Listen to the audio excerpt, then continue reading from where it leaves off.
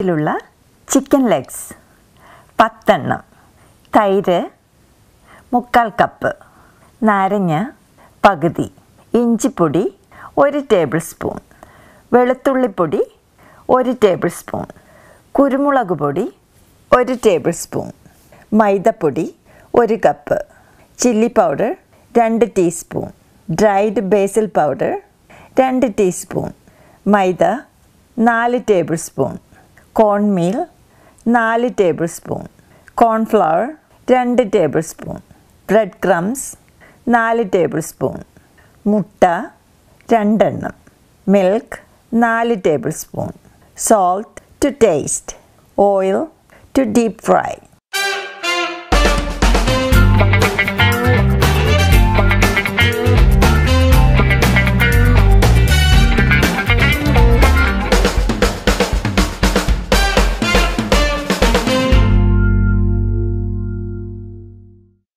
ആദ്യം നമുക്ക് chicken marinate ചെയ്യാം. ഒരു പാത്രത്തിൽ എടുത്തു വച്ചിരിക്കുന്ന ഇഞ്ചിപ്പൊടി, വെളുത്തുള്ളിപ്പൊടി, കുരുമുളക് പൊടി, തൈര്, ആവശ്യത്തിന് ഉപ്പ് എന്നിവയിട്ട് നന്നായിട്ട് മിക്സ് ചെയ്യുക.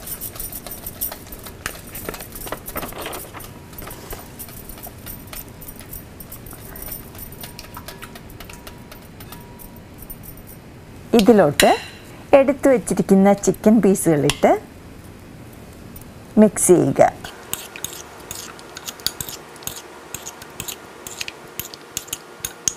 ഇതിന് ശേഷം നാരങ്ങ ഇതിലോട്ട് പിഴിഞ്ഞൊഴിച്ച് എല്ലാം കൂടി നന്നായിട്ട് മിക്സ് ചെയ്യുക.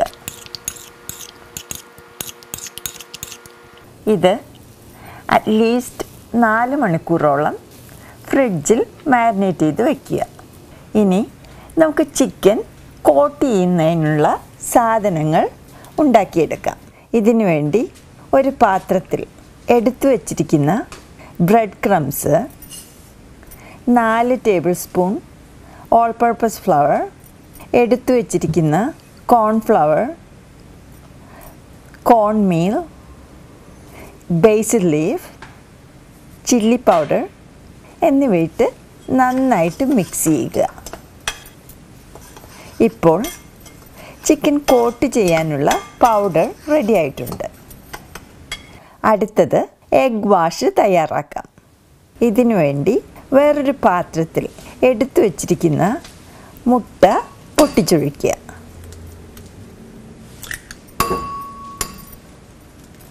ഇതിന് ശേഷം എടുത്തു വച്ചിരിക്കുന്ന പാൽ ഇതിലോട്ടൊഴിച്ച് നന്നായിട്ട് ബീറ്റ് ചെയ്തെടുക്കുക.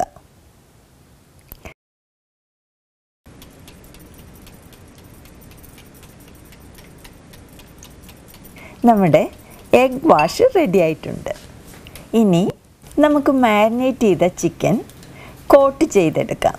ഇതിനു വേണ്ടി നമ്മൾ നേരത്തെ മിക്സ് ചെയ്ത ചിക്കൻ കോട്ടിംഗ് പൗഡർ, മൈദപ്പൊടി, എഗ് വാഷ് എന്നിവ എടുത്ത് അടുപ്പിച്ച് വയ്ക്കാം. ആദ്യം ചിക്കൻ മൈദപ്പൊടിയിൽ കോട്ട് ചെയ്തതിന് ശേഷം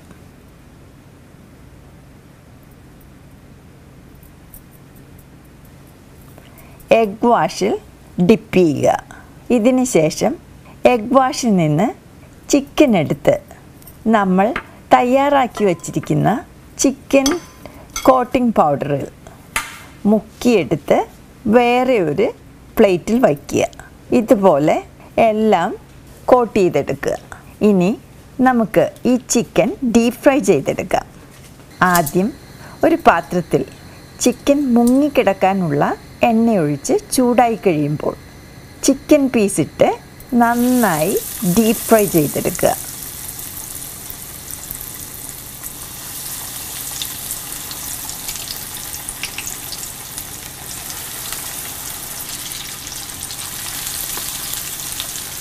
ഫ്ലെയിം വളരെ ലോയിലിട്ട് വേണം ഫ്രൈ ചെയ്തെടുക്കാൻ.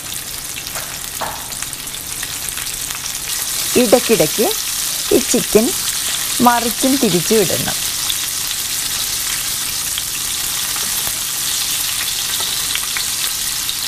ഈ ചിക്കൻ നല്ല ഗോൾഡൻ ബ്രൗൺ കളർ ആവുമ്പോൾ കറുപ്പറ്റവലിട്ട പാത്രത്തിലോട്ട് കോരിയെടുക്കുക. ഇതുപോലെ എല്ലാ ചിക്കനും ഡീപ് ഫ്രൈ ചെയ്തെടുക്കുക.